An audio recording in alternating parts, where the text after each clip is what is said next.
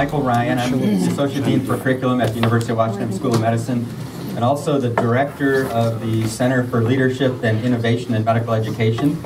I'd like to welcome you to this workshop, Technology Enriched Instruction.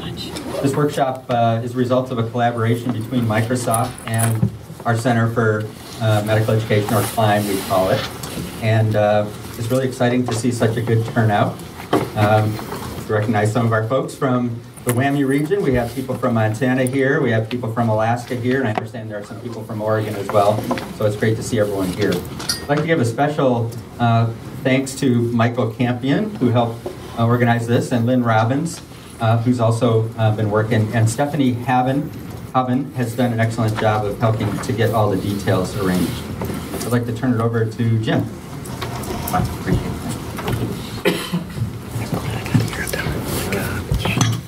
Good morning, everyone. My name is Jim Pazinski. I'm the Senior Director for Worldwide Higher Education at Microsoft. And so as we begin, I'd like to introduce to you today the faculty members that you'll be working with. So first off, we have Dr. John Lee.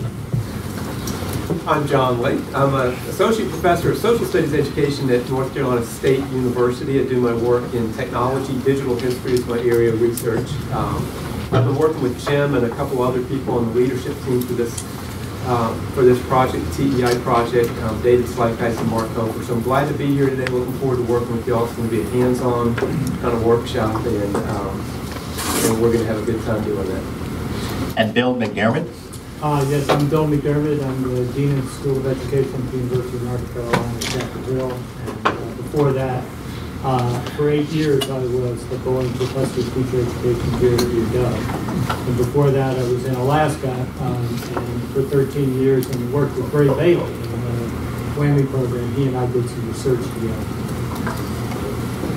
Todd Zakrajcik.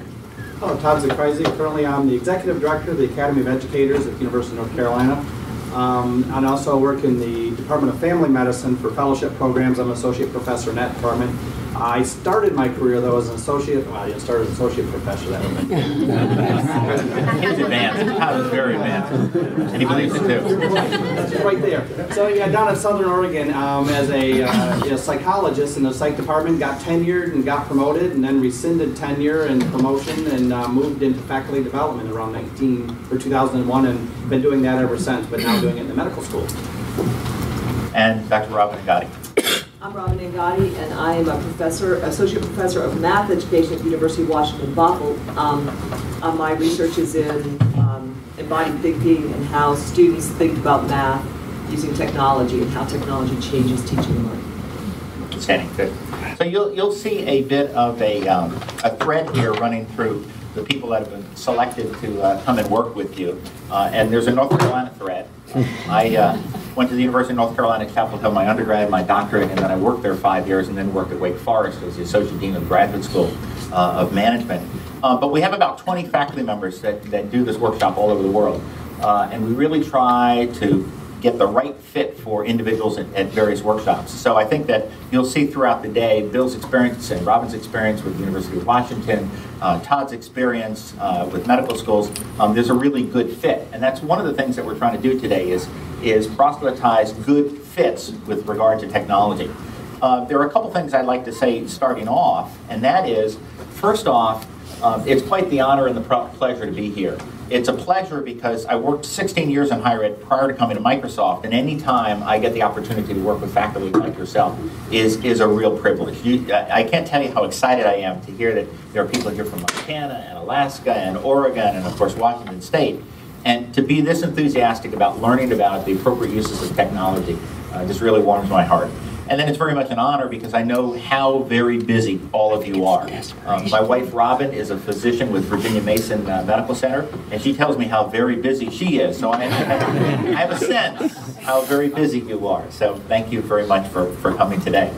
A couple things I really want to make sure you understand, and there'll be very little lecture today. There's mostly collaborative activities, working with the technology, playing with different things, and really trying to work together to understand this.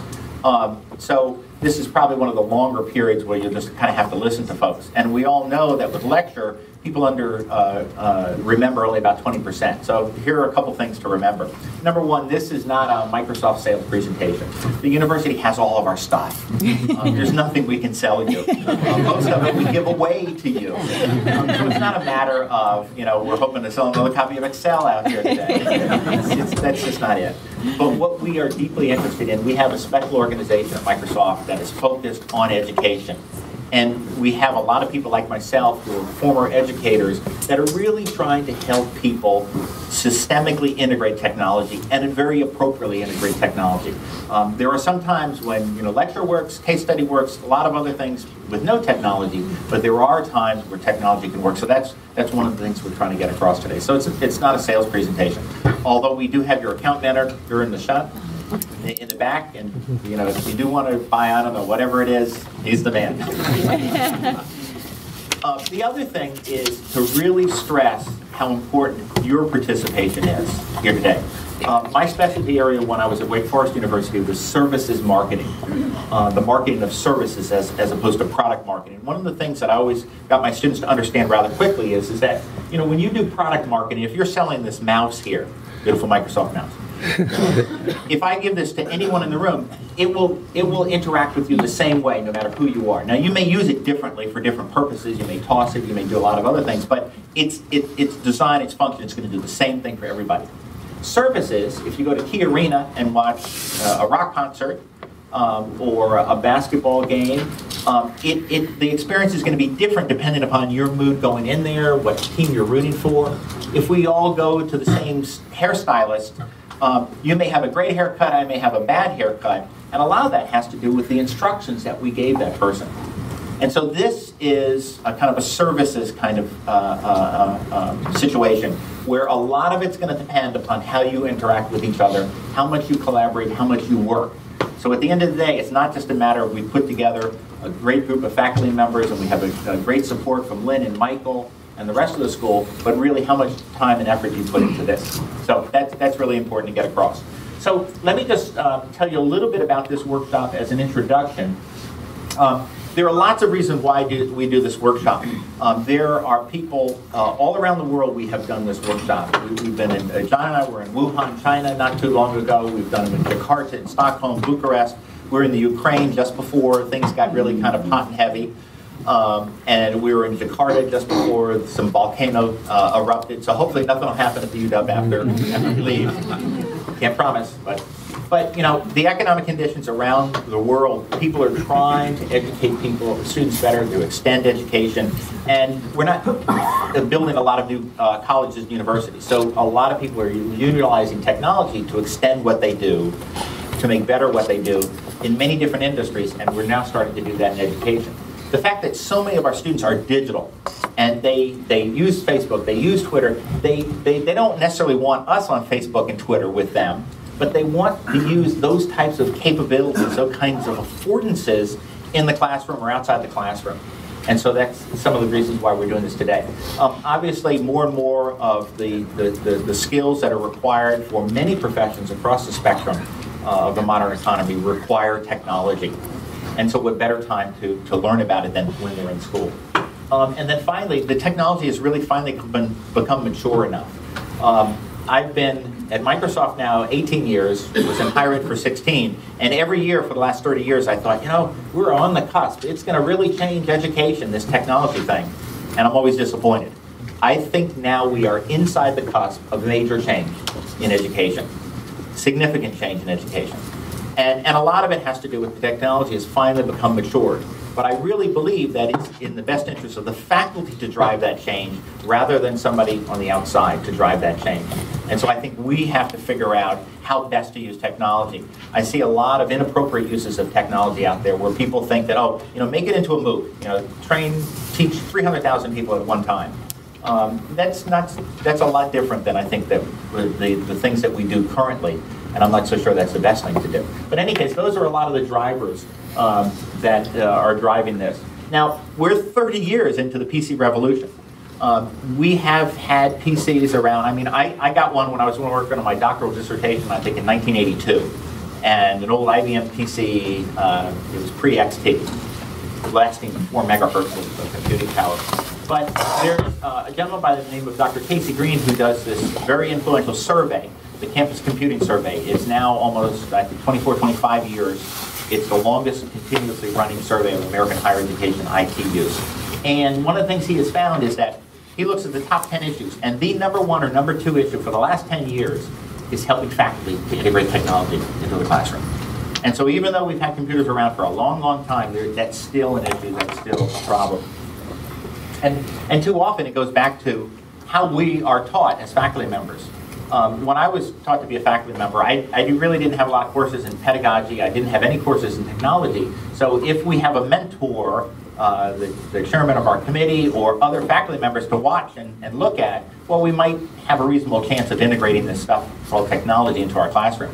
But a lot of times we don't have that. So we need things such as this workshop to at least give some thought about that. Now, there's a tremendous amount of technology out there today. I mean, this screen would have been blank had I looked at it when I was in my doctoral program, or at least close to blank.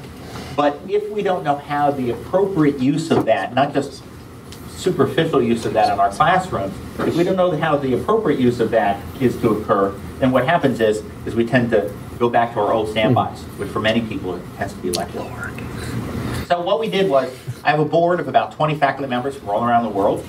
This workshop that we're doing today is not something that Microsoft came up with. We did fund this effort, but we really left it up to the faculty, as you'll see, to develop this workshop. And so it's a faculty for faculty workshop. And I think there are a lot of benefits to that.